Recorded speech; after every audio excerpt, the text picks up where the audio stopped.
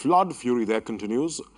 33 people have been killed so far by flash flooding across 16 districts. Now, 25 lakh people have been affected so far. As many as 19 NDRF teams are on the ground carrying out relief and rescue operations. The centre has assured all possible assistance to the state government.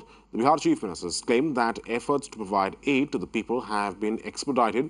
Our correspondent Shyam Sundar sent us a report from one of the flooded areas of Jhanjapur. Take a look at his report.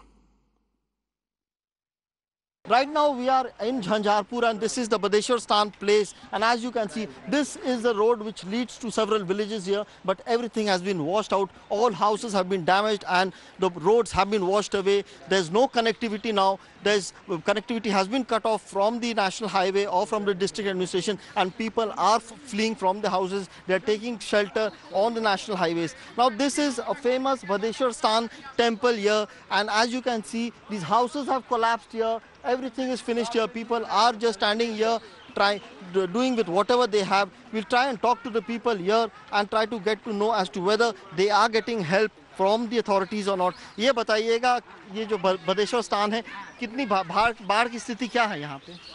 बाढ़ की स्थिति यहाँ बहुत खराब है और कोई यहाँ आने वाला देखने वाला नहीं है। नाव भी आया है तो उधरे घूरता है, NH की तरफ घूर रहा है और गांव में लोग डर रहा है, गांव से लोग निकल नहीं रहा है, उसको कोई देखभाल नहीं करने वाला कोई है। सरकार की तरफ से कुछ खाने पीने का सामान कुछ नहीं आया है, सरकार की तरफ से नहीं। आप इधर आइएगा, आप बताइएगा, आपका गांव किधर पड़ता है? हमको गांव सरसीमा पड़ता है। कौन सी जगह?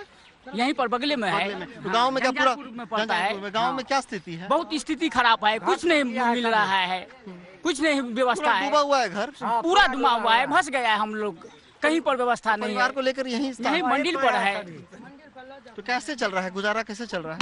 पानी पी कर रहता है, पानी पीते हैं, पानी पी कर रहते हैं। कोई भी व्यवस्था नहीं जैसे से यहाँ पर है। खाने पीने का कोई सामान नहीं व्यवस्था है। आप बताइए ये कहाँ से लाए हैं रोटी? ये अभी सर कुटुम लेकर के आया है। आपका रिश्तेदार कुटुम लेके आया? हाँ, कुटुम लेकर के आया। घर आगे सभी डूब गया है। घर डूब गया है। सर सामान खाने का पीने का सामान कुछ नहीं है, भगवान भरोसे है। तो